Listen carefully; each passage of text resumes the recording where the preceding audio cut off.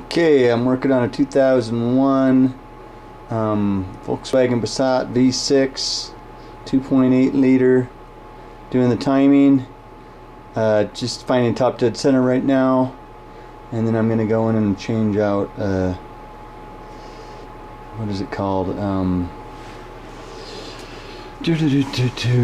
head gasket. This one, I have a leaky head gasket on this side. So this is top dead center. Here is, let's see if I can't get this a lot easier to see. Jeez, that's terrible lighting. This is my garage. It has bad lighting. So you can see how these valves, this is top dead center, this is on the driver's side, and the valves, I'm going to look, are both down here. Boom, boom, and then those are down there.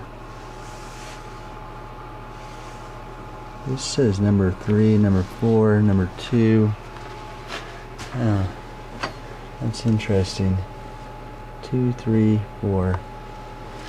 So then, I believe, if you look in here, I don't see any markings on there. There's supposed to be some markings, and that's how you want this thing to be set up, because this chain's going to come off when I take the whole thing out, and we want to get it back on to match this so that these things are all in that exact location. You can see that arrow right there. That arrow, I guess, lines up with this little mark right there. And I have the balloon over here. That tells me it's on top dead center when it's got air in it. That's about all I can document on this one. I'm gonna do some more checking off camera with two hands. I want to find out about this arrow. I can see that there is a little slot in the top of that cam.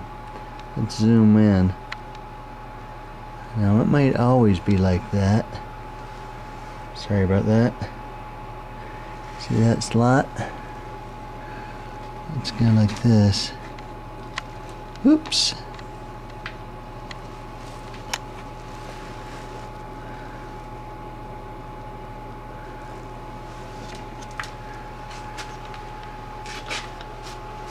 Okay, now what I'm gonna do, I still gotta get that fan off.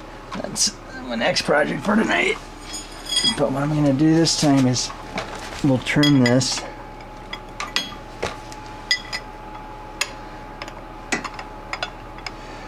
In our effort to find top dead center.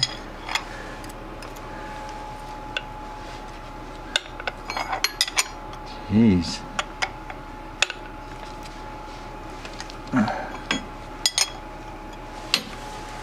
Okay, now I turned it a little bit. Let's come back up here. Sorry about this, guys. Yes. So you can see now that it's not on top dead center.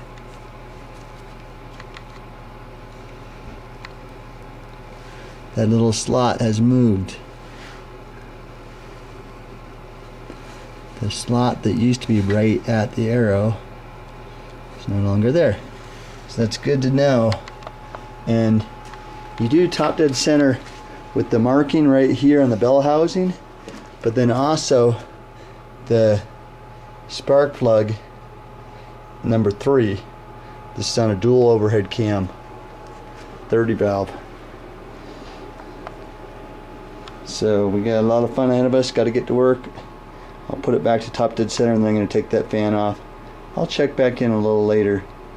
Let you guys know how the progress is coming along.